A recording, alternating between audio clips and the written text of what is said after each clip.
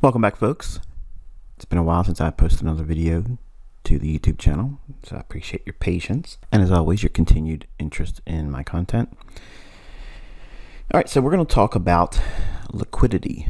I'm going to try to make this as brief as I possibly can. I tend to go overboard sometimes with insights and commentary, but I'm going to try to do it as short and concise as I possibly can, which invariably will always inspire questions, concerns.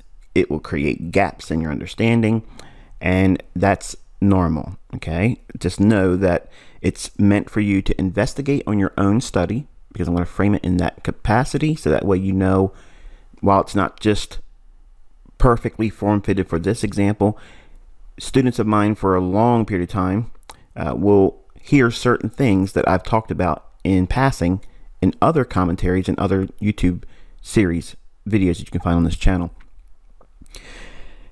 I'm not a pattern trader in the sense that I'm looking for, as it's commonly referred to as, a trading pattern like a harmonic pattern, okay, like a bat or a Gartley or a Fibonacci sequence. We're not looking for those things. So while I may reach for Fibonacci to show a level of projection and maybe show and highlight an area that is visually representing a valuation that would be undervalued or overvalued, or in the sense that it's overbought, oversold, without using an oscillator. Okay, we're looking at specific ranges. So I'm going to touch a little bit on my L7 ranges. Specifically in this lesson, it's going to be a 7 range example.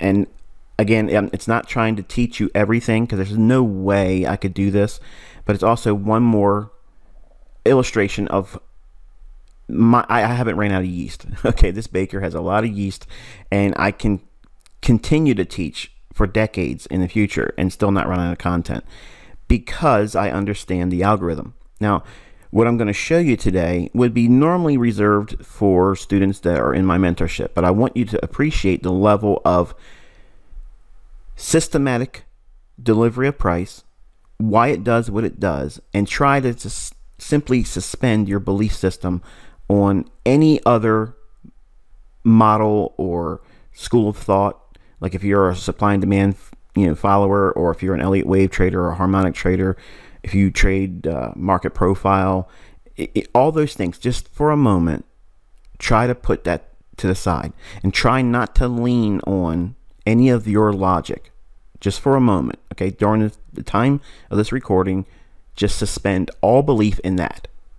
I'm not saying believe this wholeheartedly, but I want you to just listen to it and then go into your charts and you'll find it. Okay, so all right, so we're looking at the dollar CAD, and this is a pair. Admittedly, I don't trade a lot, but if I don't get a setup in euro dollar or pound dollar, I will sometimes resort to trading this pair or the Aussie dollar. Okay, so I just want to toss that, the little disclaimer out there. I'm not actively trading dollar CAD a lot, but I want you to think about some general themes here.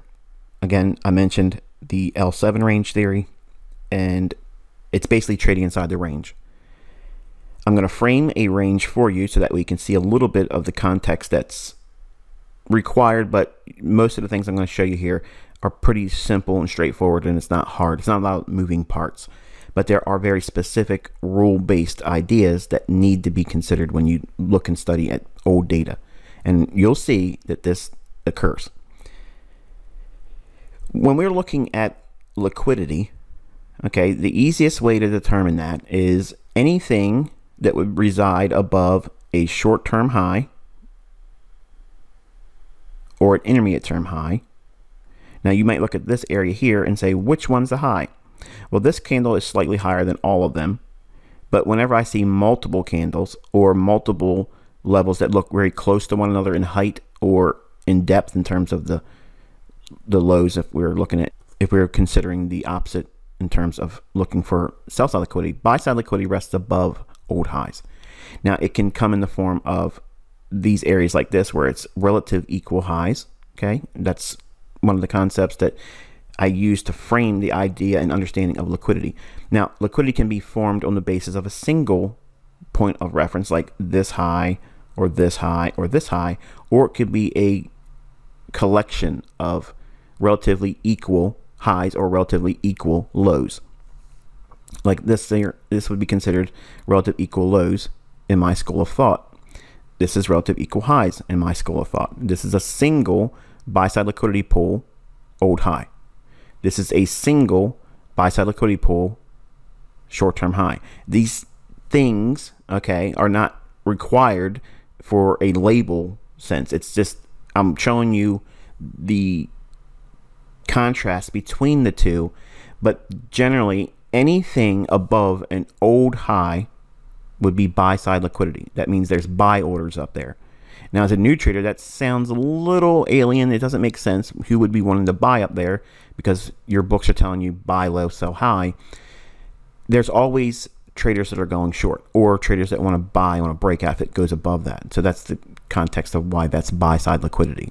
And I teach it from a institutional perspective. I'm not looking at it in terms of saying, you know, this is a resistance level. I'm teaching that this is an area where there are willing buyers up there. And that perception of price action, once you start adopting that and looking at price with that view, your opinions, your bias, your analysis will slowly start to migrate away from the retail logic that all of us are indoctrinated with. When we first come into trading, that's a normal thing. But statistically proven, if you look at all of the retail logic that's available to us, why is it that 90% of the traders lose money? It's because the logic is flawed. Okay, so if it's flawed, what is the common denominator as to why retail logic fails more times than it wins? Now, I'm not saying it can't win. I'm not saying that retail traders always lose, and I'm not saying that a retail trader can't be profitable, even using retail logic. But they have to make a departure from all things retail. At some point, they have to inject their own experience into the analysis. And that experience is going to be a byproduct of looking at things experientially and seeing, okay, I've learned this pattern in the books. I've seen this author. I've seen this, you know, educator or trader, guru mention this idea. But I've seen in this instance, when that pattern's there, it fails because of other things that I didn't learn in other books. And you're going to have these epiphanies. That's experience that you can't just get from a book. I can't transpose all of my experience. I can talk about things that I learned experientially, like what I'm going to show you here. But it's important for you to understand that the main common denominator is the markets are manipulated. And they're manipulated not on a random basis, but they're manipulated with a rule-based structure. So I'm going to give you a little bit of the details and how you can start looking for these types of signatures in price. So if you look at this dollar CAD, we have an old low here and price has rallied up. Now, retail logic states that we have this low as a support level. Why? Because price moved away from there. We don't go into describing why it would have turned there from a retail trader. They just deem it as, well, that's support because why? If price hits it and repels, then it's a support level. Okay, that might be simple enough for you to subscribe to. I don't look at it like that. I look at it as, okay, there is now engineered liquidity. Now, what does that mean? That means that the market has turned on a dime here and rallied higher. I see this as a liquidity pool of sell side orders. Okay, sell side liquidity. Anyone that would have an order below that would be a seller. They want to sell. Why would they want to sell below that? Because anyone that's long here or even chasing price, they're going to look back to this level and feel confident that, well, it bounced there before. So even if it starts to come down, which may be very uncomfortable for them, they have belief and faith and confidence that their books have indoctrinated them into believing that this is a level that should prevent price from going lower. And I used to think like that until I lost thousands of dollars. And then it quickly dawned on me that I'm probably not following the right things. So I want you to think about that low with the target or bullseye of the price wanting to go down to that level to attack the liquidity that rests below that low. Now, it may take months before it gets to this low, but if it gets to this low, this is what I want you to start looking at. And it doesn't only work on daily charts. This works on hourly charts. It works on 4-hour charts. It works on weekly charts. Okay, so it's important that you know that this liquidity idea I'm teaching you here is just part of the framework. But we can see eventually on the 9th of November, price trades down and goes below that low. This is an important event. When this day runs below this low, it's a crucial event algorithmically, because what it's doing is it's going into a pool of liquidity. Now, we don't know with any absolute assurity that what I'm going to outline here is going to unfold, but I'm going to give you the things you'd look for to build confidence that it is likely to. And you'll see by going through your own charts how fast you can see these scenarios developing. We're going to go down to an hourly chart and study this fractal where it goes below this low here. I'm going to release information to you that would otherwise not be shown on my YouTube channel. So let's go over to the hourly chart now. All right, so here is the hourly dollar CAD chart. Now right away, it probably doesn't look like much to you, okay? But I'm going to add the annotations in a moment, but I want you to take a look at some of the things without having any scribbles, any kind of annotations or markings or labels on the chart. Just let me flesh it out for you a little bit, and then we'll throw the lipstick on the chart. You should be able to see this high and this low as a important price range. Now, what makes it important? It's the most dominant price range in this portion of price action.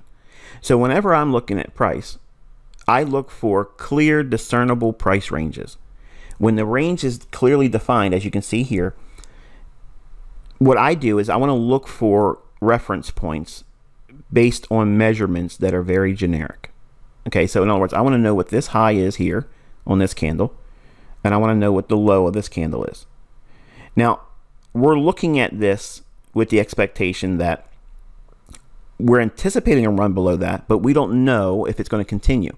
We wait for something to occur, which I'll outline here, and then once it happens, it gives us framework for short-term bias and where the withdrawal and liquidity is going to be in an opposing order.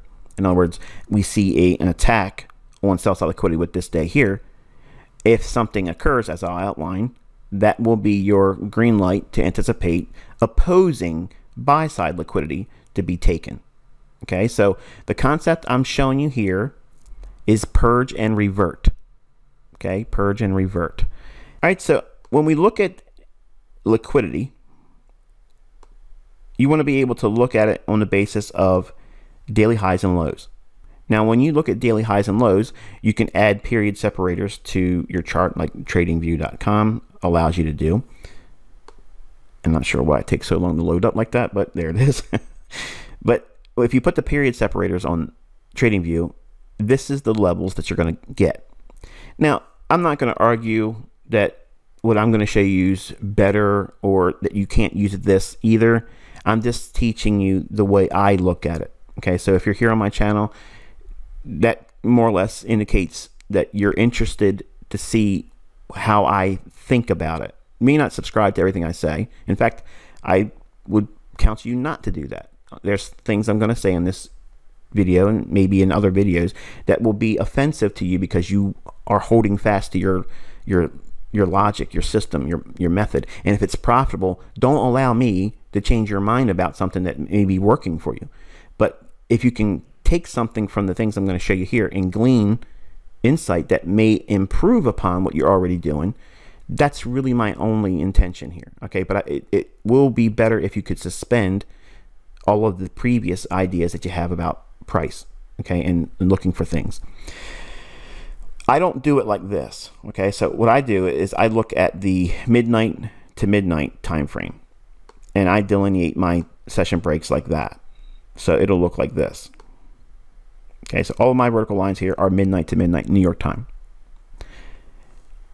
Once this low, which is highlighted with this line here, that's that old daily low. And we see that run below that old daily low here. That is a purging of liquidity. Now, once this purge occurs, we want to see the day of that purge. We want to start looking backwards. Okay.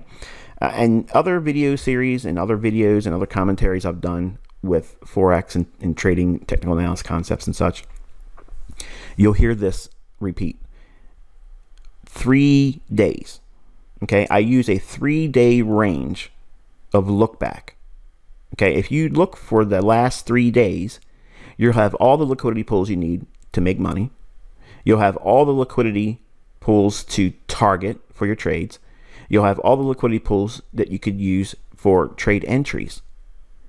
And you don't need anything other than that. You don't need to have a IPTA 20-day look back period. You don't need to have a 60-day. You don't need to have a 40-day. You don't need to look back on your weekly charts and see how many times something hit a level 14 different times to have any faith in it. The market does not look back 20 years ago. The market does not look back 5 years ago. Okay, it looks at predetermined price levels, and that's the reason why the algorithms operate the way they do. And what do I mean by that? For some of you that are not technically inclined or familiar with computer programming, for those that are, this will make a lot of sense to you. But those that aren't, I'm going to just bear with me. For the folks that are technically inclined, I'm not trying to talk down to those individuals that aren't. I'm just trying to be as inclusive as possible and comprehensive, so that way you understand what I'm saying here, so it doesn't go right over your head. Because I can clearly see there's going to be a lot of people that are going to be confused by this lesson, but if you just take it for what I'm going to show you here and then go into your own charts, you'll see what I'm referring to, and then it'll click. So the day of the purging, in other words, the day it runs below that old daily low, when that happens, we count that as day one. Okay, that's day one of that event of purging. We wait to see if it goes higher and reverts, not reverses. Okay, I'm not saying reversal, I'm saying revert. What is it reverting to? It's reverting to buy side. So it draws to sell side liquidity, and that's counted as day one.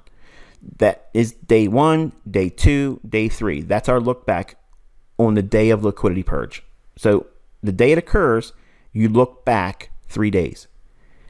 Now, inside the range prior to the liquidity purge, you got to look back and see where is that range. Now, you could have looked at this, say if you're looking at a 15-minute chart, maybe you would have seen it as this high to this low, and that's fine. There's nothing wrong with that. You would be just using 5-minute charts to get the same premise I'm showing you here on an hourly chart. It's all scalable, folks.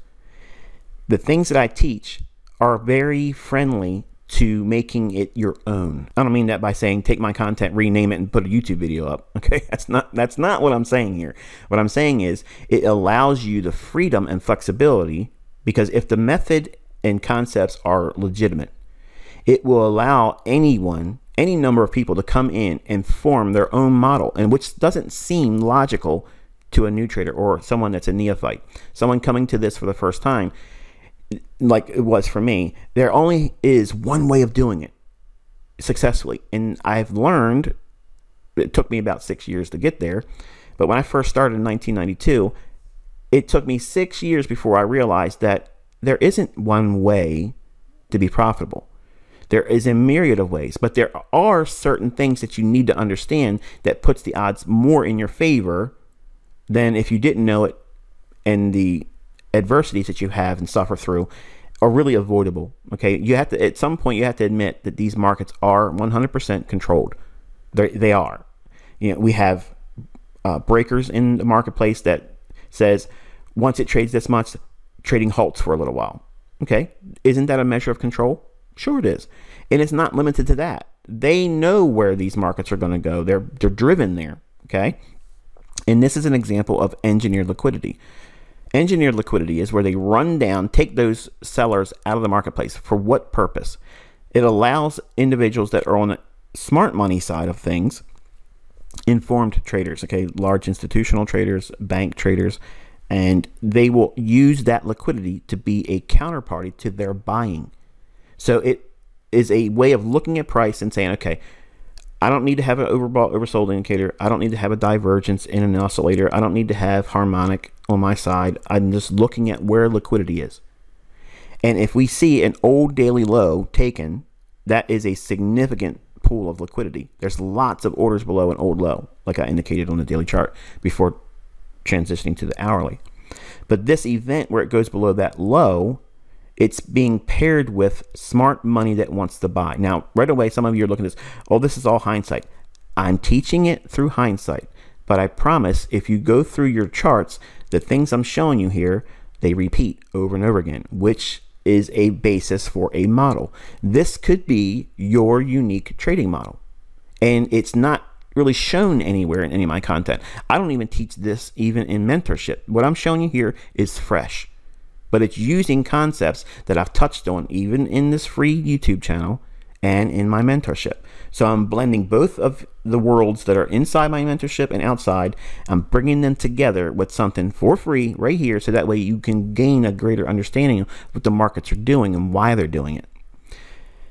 If this is true, if my assumption and my argument that I pose to everyone that comes to me, if these markets are not 100% manipulated by an algorithm, then the things I'm going to show you here won't hold up.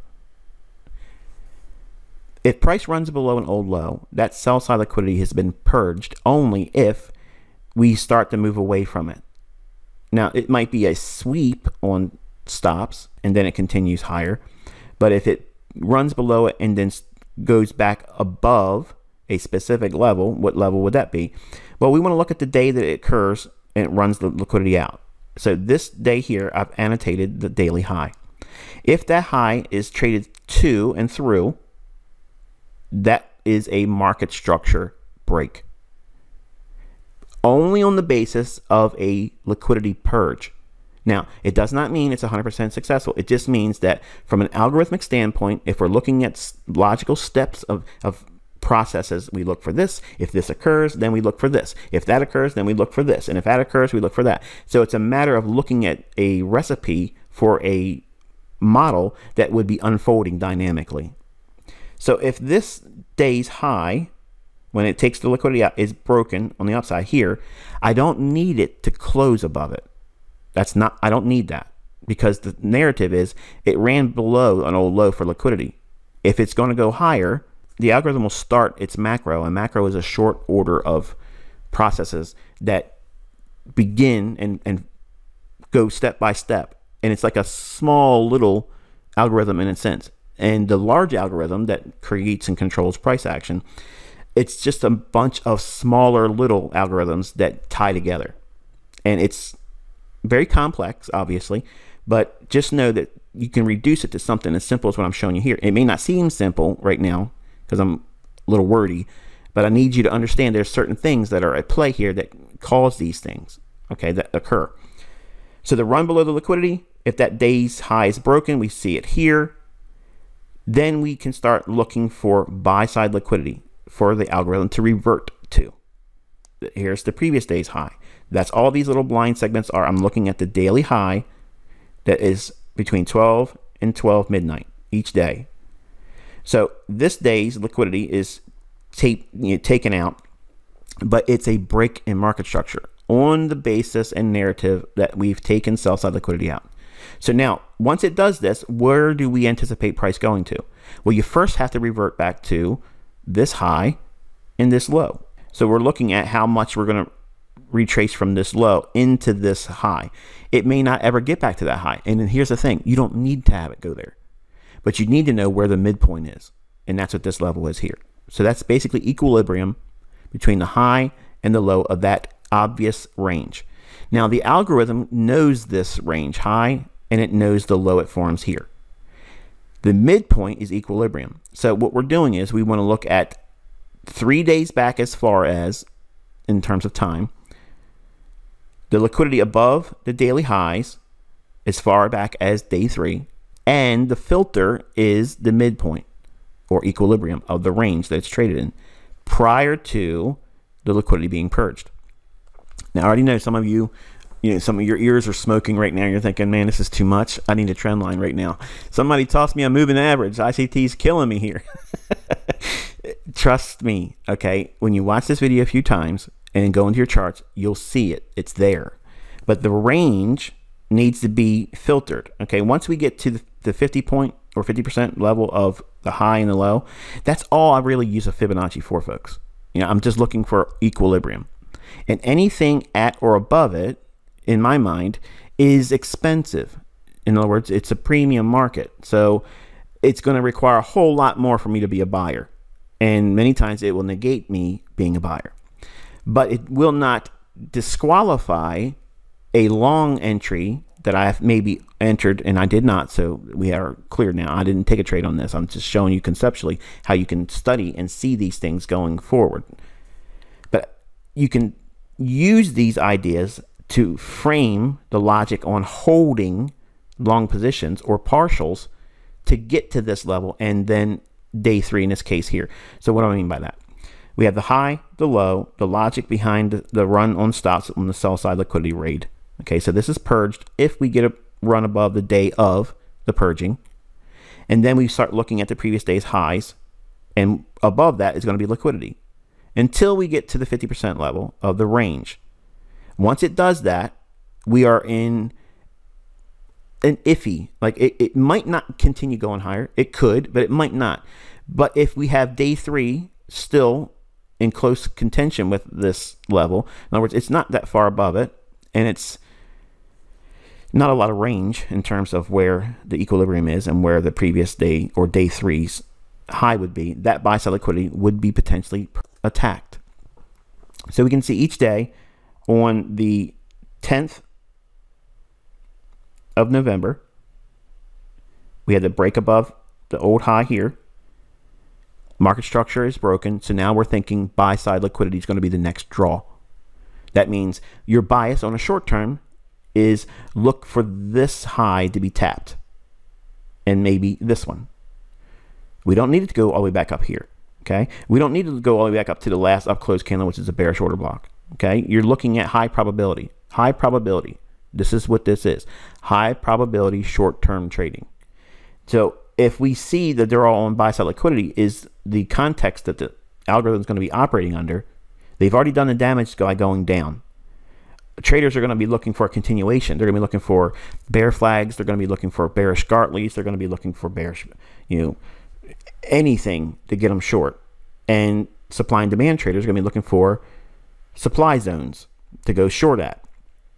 Traders that use simple support and resistance levels are going to be looking at, okay, well, we bounced here. Let's draw that out in time, and it might sell off here. And when it starts to go down like that, they get really excited.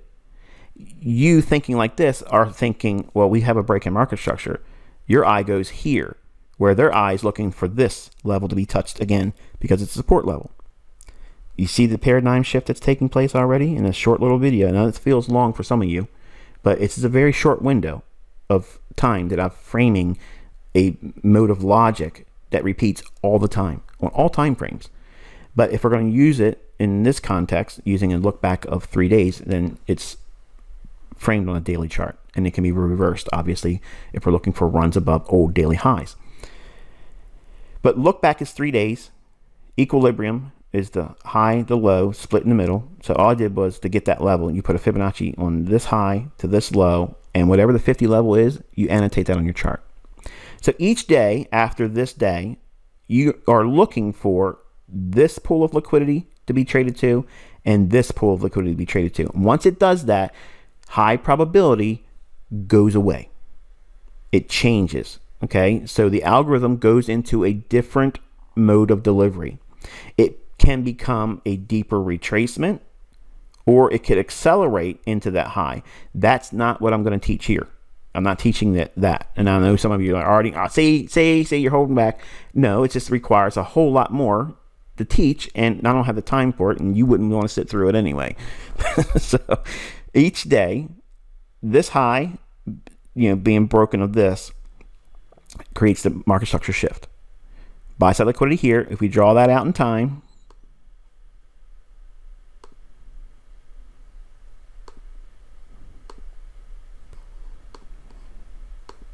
and we're going to draw this one out in time.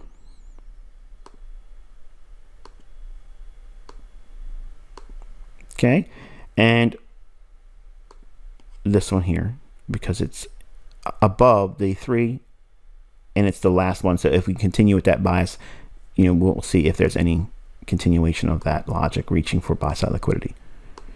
All right, so now we have buy side liquidity here, buy side liquidity here, and buy side liquidity here.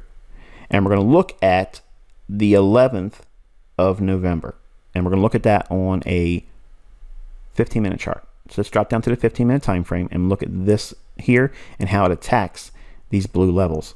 All right, so here is the 15-minute time frame of that dollar CAD. And we can see the short little lines are always going to be individual daily highs. The elongated blue lines are going to be those old liquidity pools that we're looking for price to trade up into. So on the 11th, we have price trading in here. And again, all I'm annotating here is this candle's high, which makes that high. We don't use the midnight high when we're looking at all this data here. If this midnight candle makes a higher high, we don't call the 11th's daily high that one, because it's really technically the 12th. So you're using only the data that makes the individual day prior to midnight in New York time. So the highest high and the lowest low, that's what we're looking for. But as soon as we get to midnight, everything starts new. That's a new range for the day. So we have equilibrium here. So we know the price could jump to that, or at least this level here. And this level is the initial one because it's below equilibrium and it's the old liquidity pool on day 2.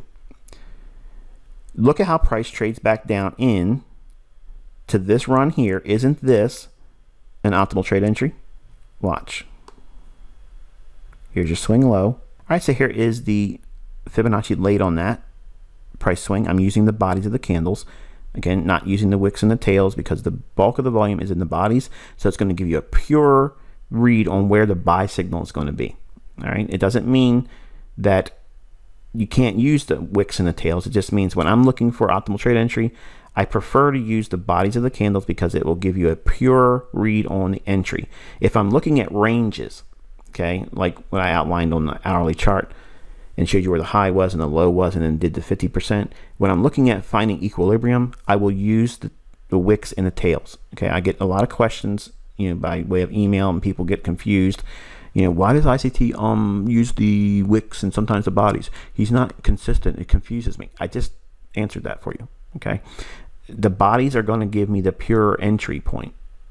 The wicks and the tails are used just for measurement of ranges. Okay, so if I'm going to look for a pattern of entry, I'm using the bodies. If I'm looking for equilibrium measurements, then it's always going to be wicks and tails. Okay. When it comes to order blocks, that's a different theory, which I won't touch on here. But again, take for what you get. So we have the optimal trade entry in here, it trades down to that, and we have a standard deviation of -1/2, and it overlaps basically with that old liquidity pool. And then we have it trading up to equilibrium here at -1. We have -2 just above the old liquidity pool. Then we have -2.5, which is with this new liquidity pool on Thursday before Friday's trading. And the market trades there on Friday. And again, we have price trading down initially, creating a Judas swing. What's the context? We're looking for price to revert back to buy side liquidity because it's already done its job over here, running that old daily low. So each day we're looking for clues if it's going to go to the buy side liquidity. Each day it's going to be reaching for a specific level of liquidity. It's not guesswork. It's very easily discerned what is the previous highs, where above that high can price reach to. Then price will start stair-stepping towards that. It's not respecting trend lines. It's not respecting patterns. It's respecting where the liquidity is. Okay, the market's going to go where there are orders. It has no regard or respect for anybody's trading pattern. Okay, the market's going to go where there is counterparty, period. And if there isn't enough counterparty there, the market will create it. It'll engineer it. It'll run up, blow out equal highs. It'll blow out equal lows, and it'll change sentiment on the basis of that event. Here we have the market trading above the equilibrium, trading to an old liquidity pool, and trades back down. Now, we still have time in the week, and it can still continue. But isn't this an optimal trade entry as well? And a breaker. We have a low, a high, a lower low. Use the highest up close candle. I'm just adding this in here just for bonus, no extra charge. We have the body right there. So when the market trades down into that, that's your bullish breaker and your order block. Down close candle before this displacement. Optimal trade entry. We'll add that. Again, watch what I'm doing. I'm putting it on the bodies. We get above Thursday's liquidity pool here, not by much, but we have a standard deviation of -1 that with these equal highs here, or relative equal highs, we could potentially see it try to get up there and snag that. I'm not saying it will because we're above equilibrium, but that is how I would look at it. Now, if this was, say this was Tuesday, Wednesday, and we were still in an active trading week, then I would still be hunting longs, and I would look for a standard deviation of -1 or -1.5, because it would be expanding above the relative equal highs, and I would look for it for like 10, 20, 30 pips. And I would look for that type of thing to occur and try to attack that 132 big figure. That is not analysis. I'm just saying that that's how I would use it if it were, still in an active trading week. Now, what am I showcasing here? Am I just talking about hindsight and just trying to dazzle you with something that's obvious in the charts? Some of you might come away from this video with that opinion, and you're free to have that. But those individuals that go into the charts and start looking at what I'm showing you here in its simplest short overview of what I just did here, you look for areas in the marketplace with old highs and old lows, and if the market trades down below it, wait to see if it wants to break the day it trades below it. In other words, this is the event day. If it trades above that, then we potentially have a market structure shift. So we start looking for previous day's highs and the liquidity that would be resting above it. Previous day's high with liquidity resting above it. You are not looking back 3 days every time a new day comes back and then finding that. We are looking at 3 days back, counting day 1 of the purge on liquidity. That is how the algorithm reads it. How does it select which day, Michael? If there's an algorithm, how does it do it? I'm telling you, this is one of the ways that it does it. It looks back 3 days. Now, why 3 days? You're probably asking, why is it 3 days, ICT? Well, classically, there is and I'll have to show it to you like this. If you're looking at a chart and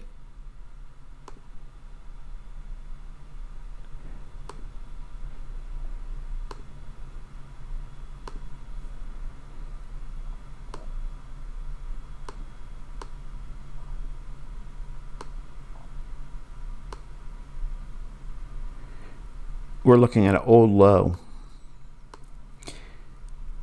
I teach this, and this is really just a fundamental truth that if you look at most turning points in the marketplace, you see some kind of depiction of a turning point like this in price. This would be like a swing low.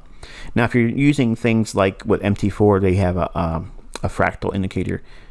I'm not a fan. I've never been a fan of that. And even if you look back at the stuff I did when I stepped out on the stage just to teach on Forex in 2010, I went against that whole MT4 fractal indicator because it requires 5 candles, and 5 candles, good grief, the move's already done. We're anticipating the lowest candle to go into something like this. Generally, that's how as I teach it. There's something down there that we're anticipating. The next candle, if it has a higher low, right away, that's the turning point for me. So we look back 3 days because this event, like it does here, when it runs below that old daily low that's indicated by this line here, when that occurs, it might not just be a 1-day event. It might be a 2-day event where it goes even deeper. So when it creates that, we count that as day 1, 2, and 3. And we identify that liquidity on those days. If it goes lower, I'm still going to refer back to the original day 3. It just gives us one more day of potential liquidity it may reach for. But it's the 3-day on the basis that it creates turning points. And just like everything else I teach, if you just reverse it and put this here, the swing highs form generally like this. We have a high, a higher high, and a candle that has a lower high. Now, this candle's high might be lower than this candle's high, or it could be higher. The real point is that there's a candle that has a lower high to the left, a lower high to the right. And that's usually a classic swing high. Swing low, again, has a higher low to the left, a higher low to the right. And this could be a higher low than this candle, or it could be lower. It doesn't, that's not what we're really pressing here. There is logic behind what I'm showing you here. You can use other things for that, which is a completely different lesson, but for just a classification of a swing high and swing low for turning point basis, this is what it graphically looks like most times. It doesn't always appear like that, but on most cases it does look like that. And that's the reason why the logic is 3 days, because the turning points generally form with that type of structure. All right. So your job, your homework going forward using this information is to see how the market reaches for liquidity. I get a lot of questions all the time. How do you know what side of the market to trade on? Because if I could do that, ICT, if you could just teach me how to learn to be a buyer or seller, is it going to be an up day or a down day? I will be profitable. And I'm going to tell you, you're not correct in thinking that, because there's other things that's going to get in the way. When you think you've scratched that itch, then you'll have 20 more that says, well, ICT talks about the candles and the wicks, and then you'll argue about that. When what I just gave you here, did I bring in commitment of traders reports? No. Did I bring in the traders trinity, which I don't even look at anymore? No. Did I talk about pivot points? No. Mitigation blocks? Nope. Did I teach catapult? Whiplash? Nope. There's lots of different patterns, and there's lots of different ways that you can take small little samplings of the things I teach with the proper context and narrative, and it becomes a complete model. You need to look at all of these days here with the times of day that I teach, which is the London open kill zone, the New York open kill zone, the London closed kill zone, and look how these patterns form. There's optimal trade entries in these days based on the logic that it's going to reach for the liquidity above here and here. Period. It's structured. It's not contrived. It's not form fitted, because if you go back and look at every other event and here's the other thing, reverse it and look at how the market does when it trades above old highs. But here's the thing. You're going to, if you are going into this to find times where it fails, okay, if that's what you're trying to do right away, you're going to miss the lessons that it's going to show you by doing it with the investigative approach. In other words, does it show this logic? Because in future lessons, I'll touch on this again, and it'll be on my YouTube channel, but you need to first see this. Okay, anything, I mean, I can look at my order block theory and go in and find 50 examples where it would be viewed as failing if you just look at it from the perspective that YouTube people put up videos and they think they understand my order block theory. No, it's not complete. My mentorship has not exhausted that. You can always torture the data, and if you manipulate it, hard and fast and long enough, it will confess to anything. But there has to be a logic in play. So let's go back in closing, take everything off and go to a daily chart. The market has consolidated for a long period of time in here, and we have this old low. When the market drives down below that, I don't care if it's going to go up a little bit and then continue going lower, because that's not a model I'm trying to frame here. I'm not teaching you long-term trading. I'm teaching you a short-term way of determining where the next draw on liquidity is going to be. Is it going to be aiming for the buy side or the sell side? Now, there are other ways to discern whether buy side is going to be attacked or sell side liquidity is going to be attacked. And that might be your model. But they all going to lean on general principles that are generic. And that means when we have a period like this in consolidation, this old low, if it runs below that, even if it will go lower, and I'm not saying it will or won't here, I'm just saying if it does, or if it will, or if it's more inclined to do so, all we're doing is looking at short-term liquidity to frame short-term intraday trades. That's all I'm posing that as a study on liquidity here. So I framed it on the basis of higher time frame liquidity pools, which is sell side here, short-term trading logic, algorithmic principles, understanding the open float where the market's going to attack a specific side of the marketplace until it gets to a specific threshold, and then it becomes low probability. Now, obviously, if it trades higher and goes more, higher than I've outlined on that lower time frame, then that's a model outside the scope of what I'm showing you here. It does not reduce its effectiveness here. It does not mean that this is any less of a model and that longer term or intermediate term trading is better.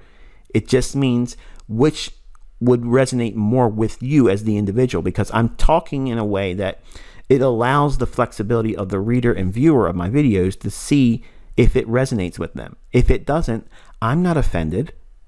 No mentor should be offended, because the mentor should know that everything isn't always going to fall in the expectations and alignment with everybody's psychological makeup. You aren't always going to agree with everything I say. And the weak-minded individuals that come here and they are met with something that is against the grain of what they believe in, they just quickly dismiss the entire channel, and they really dismiss the likelihood of potentially picking up on some really amazing things for free that may make them a stronger trader. The ones that come here and they say, okay, that doesn't really resonate with me, but they go into their journal and say, all right, ICT mentioned this, and here's my concerns about that and why I don't feel any gravitation towards that at the moment. So it's not killing the idea. It just means that you have observed something, you've recorded your observation, and you kept an open mind about it, because something else in the future that you may come in contact with this video, or maybe you are joining the mentorship, maybe you're not, I don't care, but you'll come in contact with another lesson that it will say, oh, that makes sense, because I remember him talking about this other concept or this principle and how the markets deliver price. And then it becomes a complete understanding about something that you immediately dismissed initially. So always have an open mind. Don't be closed-minded to the idea of learning something that may be uncomfortable at first, or it may feel too dry. Like this lesson could be viewed as, this is really boring. You could have said this in 5 minutes. Yeah, I could have said, if the liquidity is taken below the old low, look back 3 days and see if it goes to the buy side liquidity. But that does not frame all the necessary logic that I gave you in this video. Okay, try to reduce it down to what you think it should be said, and then also lean on the things that I've also outlined in here that were important in terms of thresholds, what logic needs to take place, and understand also that you may have been able to watch other videos and you're more versed in the things that I've talked about in old videos. And that's usually what happens. People come, they watch the videos, and they are highly opinionated because they want to get to the next new stuff. But there are always new people coming in, and if I talk about something, I get waves of emails if they're new. So I always like to try to sprinkle this within my videos to say, look, you're not going to learn this in one video, and I can't encapsulate everything in one video because there's a lot of other subject matter that these things lean on. But I tried to reduce it to something that is scalable. You can see it, understand it, the logic, the things that the only moving parts is what I showed you here. Like I said, I didn't require all the other things that I know and that you all have learned from me. You don't need all those things. And if you have a price action model, the best price action models are the ones that can be reduced to the back of a business card. Okay, I actually did this on Baby Pips when I was active on their forum. I did an article, and it was here's my business card, and I basically said, you may have a lot of understanding about price, and I believe I do, and I believe my students do, but those that are profitable can reduce the idea that they would use to frame a setup from beginning to end with money management and everything. It could be reduced and written out on the back of a business card. Now, my question to you is, do you have it in your mind that learning here is going to require you more information that you cannot fit on the back of a business card? Because if that's what your expectation is, if that's what you're afraid of by delving into this YouTube channel or even my mentorship, don't let that be a thing that is problem. It's not that's a normal fear and concern because there's a lot of information. But think of it like this. If you're going to be a doctor, you have to learn a lot about things in the body that may not be your specialty when you start practicing medicine. You may be a foot doctor or a hand doctor, but you had to learn about the skeletal system on the cranium, the clavicle. You had to understand, the patella, the kneecap, all these things. They're not specific to the foot in the sense that anatomically that's the area that you're studying, but something that is occurring in the knee may be a real reason or root cause of the problem you're having in your foot. So when I teach an all-encompassing approach, because I don't want any weaknesses at all. So I don't want anyone to think that coming here with all of the information that's available to you, that you're going to drown in the information and come out with nothing. Because we could sit down here every single week and put one principle on the back of a business card and say, here is a trading model, and this is all you need to do. Don't do anything outside of this. You won't get a trade every day, and that's also a problem. You're going to have people that want to have a trade every single day, and if that's the case, then you're a scalper at heart. You want to be a scalper. Okay, then focus on trading time of day with the logic I showed you here. Principles like this, where you need to know how the market is going to draw on buy side or sell side. And that gives you your internal intraday bias. Should you be buying and selling? You don't care how the week's going to close. You don't care what the trend's going to be over the next 4 days or the next 3 days. What's the daily range going to expand in direction higher or lower? That's all a scalper cares about. And you can make money doing that. You can make money doing that would be opposed to the long-term downtrend or uptrend on a daily chart and weekly chart and monthly chart, because it's scalping. So when you have these questions or concerns, or if you read other people's opinions or watch their review videos and such, they all are entitled to their opinion. They all have their own view on me and other people, and that's fine. They're welcome to it, but it doesn't change or reduce the effectiveness of the things that I teach or that you learn here.